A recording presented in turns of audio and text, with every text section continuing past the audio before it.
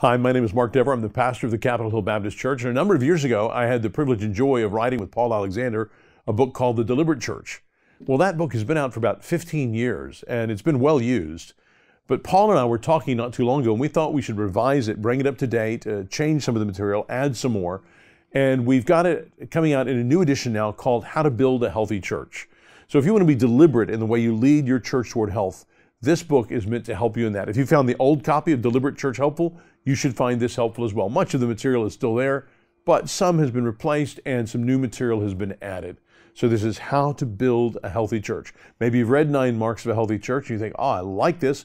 I wonder practically what this looks like in the staff life, the life of the leaders of the church, the members.